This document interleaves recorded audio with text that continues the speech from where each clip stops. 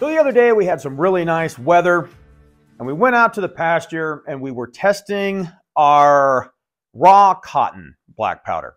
I mean, antique muzzle loading propellant. And I loaded up 25 grains in my Uberti Remington new model Army with a Hornady swaged 4.54 round ball. And I capped it with an RWS 1075 cap. And I cocked it and I took aim and I fired. And everything seemed to go pretty well until after I was done and I realized I had only fired 5 shots. And I turned and I looked at Derek and I said, "Did this junk just chain fire?" And sure enough, after we looked at the footage, sure enough, had a chain fire on the first shot.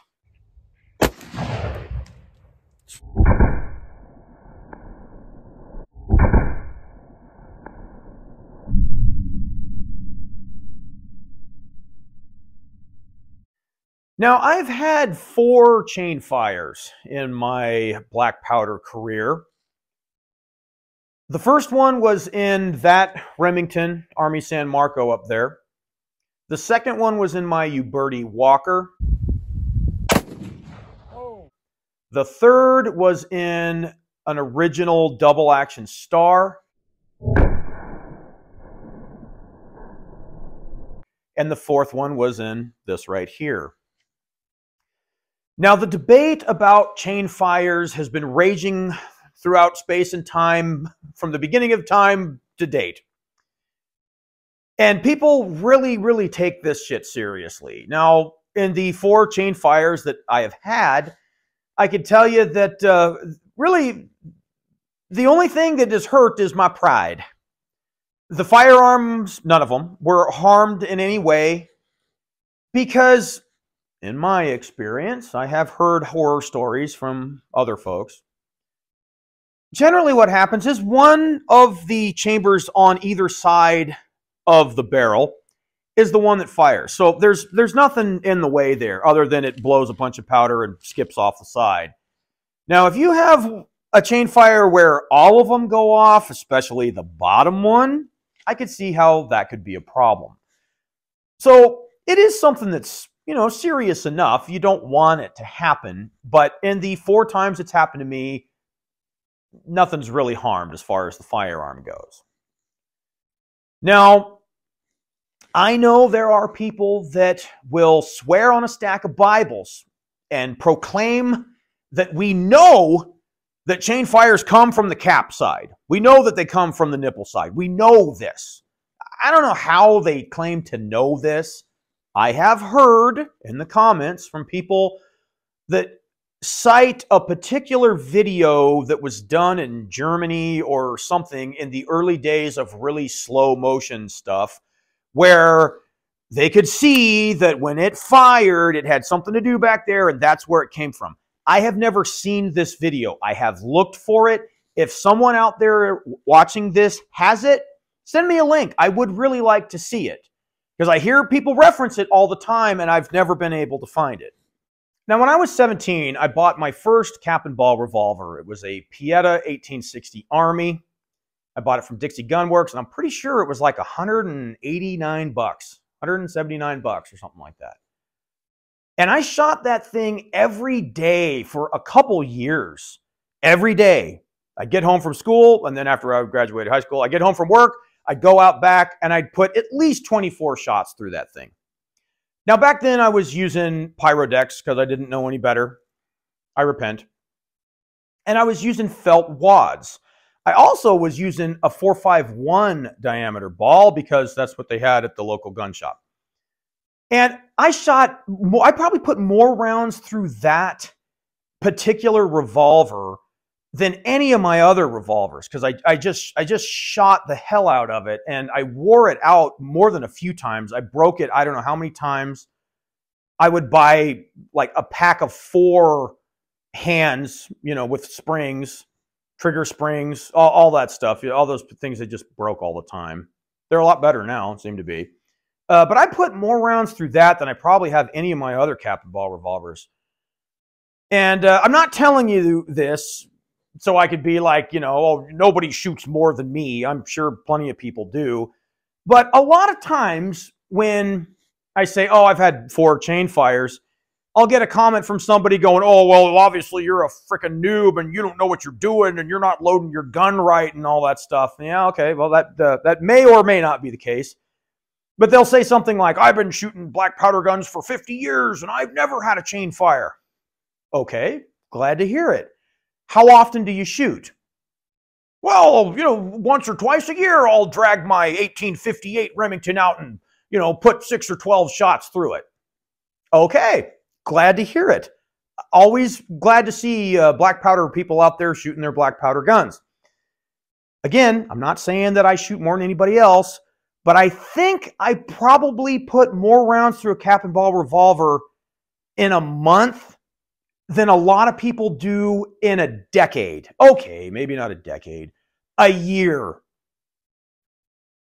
Again, I'm sure there's plenty of people out there that shoot a hell of a lot more than me, but just because I'm not 75 years old and all that stuff doesn't mean I don't have a fair amount of experience doing this. Now, in my not so humble opinion, based on my experience, I am leaning towards chain fires originate from the front. Now, I wouldn't come out and make a statement like they only come from the front. I could see how it could happen from the cone side. I just don't think it's nearly as probable as it coming from the front. The front is where all of the smoke, pressure, and fire and flame is happening. If you don't have the proper size ball for your chamber and it doesn't have a nice tight seal, I think that's probably a lot more likely than what a lot of folks say is your cap either fell off or it's a loose fitting cap or you had to pinch your cap to get it to stay on or something and there's some breach back here that allows it to fire. Personally, I think it's a lot more likely that it comes from the front. Now, the reason why I feel this way is not just based off of what I think, my experience as well. In the 4 chain fires that I have had throughout my cap and ball career, I can tell you that all those chain fires, I did not have any grease or lubricant on the chamber mouths. I know there are a lot of people that seem to think that that is an abhorrent practice. And they usually cite the historical accuracy gods on why you shouldn't do that. Most of my regulars probably have realized that I'm not one for historical accuracy. I'm not a stickler on that. I do keep historical accuracy and context in mind in a lot of my tests and a lot of the things that I do. I am always more concerned with what gives me the best results here and now in March of 2025 than how Corporal so-and-so would have done it in 1861. I'm more concerned with how it works for me than it did for Corporal so-and-so. Maybe that makes me selfish. I don't know. So typically when we're just out shooting, I will use SPG lube on the chamber mouths after it's loaded. You don't have to like it. There's 2 reasons why I do that. The first is it actually does help to prevent a chain fire. I know people will swear on a stack of Bibles, again, that it doesn't do anything. It does nothing. And I've heard people get really, really worked up about this stuff. We did some tests a couple years ago using the Walker where we were able to conclude that you can use grease like SPG lube or homemade black powder lube, which at that time we were using, I think, 60-40 lamb's tallow and beeswax. I find SPG lube is just as good. To seal your chamber mouths up, we actually loaded, I think it was 50 or 60 grains, put a felt wad on top of it, and then greased them over, and we could not get it to chain fire. Again, there was no ball loaded in there, in case you're wondering. Now, if we just used powder and a felt wad, it chain fired both of them on either side of the barrel. Now, I suppose someone could say, you only have to worry about that if you're not using the proper size ball. Okay, fair enough. I use 4.54 balls in all of my 44 caliber stuff. I do cast my own balls that I use for plinking out in the pasture. Anytime I do a test, a powder test, or shoot any kind of competition, I always use a Hornady 454 swaged ball. So most of the stuff you guys see us do is with a swaged 454 diameter ball. In this particular revolver, that 454 ball does not really cut a nice ring of lead. In fact, it's a little spotty. Let me show you. Now, the reason why I think this is important is because the first chain fire I ever had with that Remington up there, it has tapered chambers. Well, had tapered chambers. No, it still has a couple of them left, I think. So it didn't cut any lead at all. You could drop a 457 ball in there and it didn't cut any lead at all. In fact, when that one chain fired, I had both chambers on either side of the barrel go off. And so in order for it to not chain fire, I'd have to grease the chamber mouths with my homemade black powder lube. The second time I had a chain fire in the Walker, I was using cast lead balls, which a cast lead ball from these Lee molds that I like to use will leave what's called a sprue. And what I think happened with that one, and again, I didn't have any lube on the chamber mouths, is I think I had that sprue sideways in the chamber. And so when I pressed it down, I think I had a breach. And I think that's why I had that chain fire. Again, I was not using any lube. The third chain fire I had was in Tom's double action Star revolver, which has tapered chambers that are way more tapered than those. I forget what I did mic them, and I think the opening was 468 or something, and they tapered down to about 451, but I mean a good 3/4 of an inch down into the chamber. And I had a chain fire with that one. Now that was a little bit different because we were using considerably undersized balls and I was greasing the chamber mouths, again, trying to prevent a chain fire. We had then switched to, I believe we're using a Kerr conical from Era's Gone bullet molds. And I didn't grease them. And on the last shot, or the last 6, I guess, I had a chain fire. Again, no grease on the chamber mouths. Now, with the Star, we did have some strange cap issues.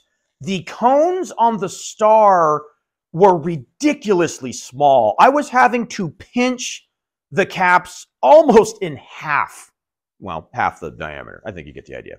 To get those things to stay. But even when we did have the chain fire, we were using CCI 10s, which fit better, but still not even close to the appropriate size. I still had to pinch them to get them to stay. Most of my regulars have seen me load and fire my cap and ball revolvers, and a lot of people gave me a hard time about it because after I get them all capped up, you'll see me hold my weapon downrange. I generally will hold the barrel like this. I will drop the hammer down gently and push forward on the hammer and make sure those caps are seated on there all the way as nice and tight and firm as I can get them. You guys have probably been to a public range or at your black powder meet where somebody gets their black powder pistol out, they load it up, they put the caps on, and they fire a couple shots, and all of the other caps have popped off and fell off due to recoil.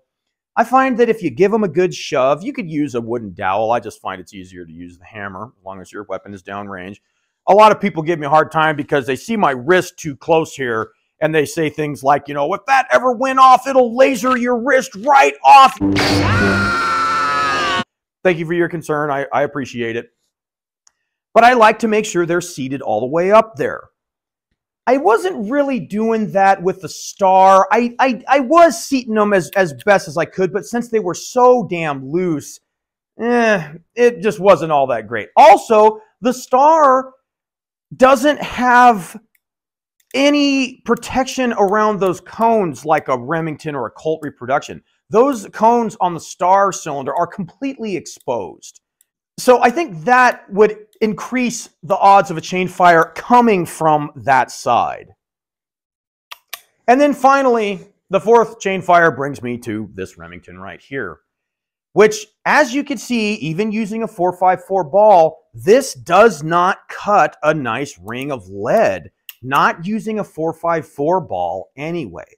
Now, usually when I mention this kind of stuff, people say, well, you're using the wrong size ball. You need to use a 457. And yeah, I would imagine a 457 would cut a nicer ring of lead, but I don't want to have to buy another set of balls just for one. That sounded weird. But I don't want to have to buy specific diameter balls for one stupid revolver. Not if I can just apply some SPG lube over it and get around it entirely. As far as how this performed in that video, it seemed really, really lousy, and I think there's a reason for that. We took this out yesterday before it was raining like a crazy, and we loaded it with 30 grains of the same powder and bench rested it, and it shot great. It shot just as good as it usually does. This thing seems to do pretty well as long as you can get the ball moving around 850 or 900 feet per second. It seems to shoot really well. And again, I was greasing the chamber mouths. Did I mention the other reason for greasing the chamber mouths? Is to keep the fouling soft. Why do you want soft fouling? So you can maintain accuracy. Now, Hugh, if you're watching this, I'm not trying to pick a fight, but you said something to me the other day that I thought was kind of funny. We were talking about the heel-based bullets. And you said, oh, well, you know, the lube doesn't affect the accuracy at all other than the fouling being hard, which affects the accuracy. I would argue that in a roundabout way, that would affect the accuracy.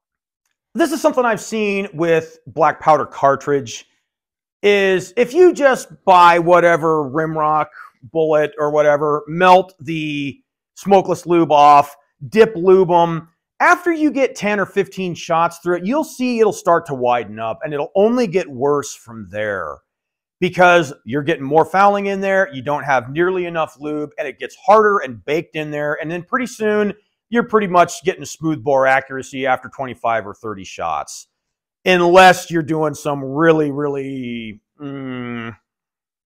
specific things. So I'm a big believer in more lubricant the better when it comes to black powder anything, whether it's cap and ball revolvers, black powder cartridge, all of that stuff. There is one circumstance that I can think of where Old Ranger was shooting, I think it was a Navy, a 51 Navy, and he always uses lube. He has a really cool grease gun looking thing where he applies it. A lot more cleaner than just grabbing a chunk of it and smearing it on there like I do. And he had a chain fire, and he got it on camera. I'll see if I can find it. I'll put it in here.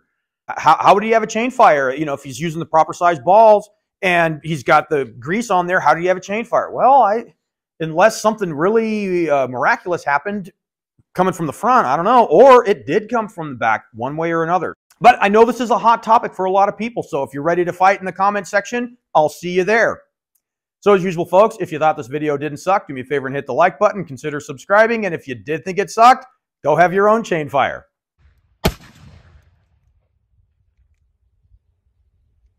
one left. Oh, you... on the last one?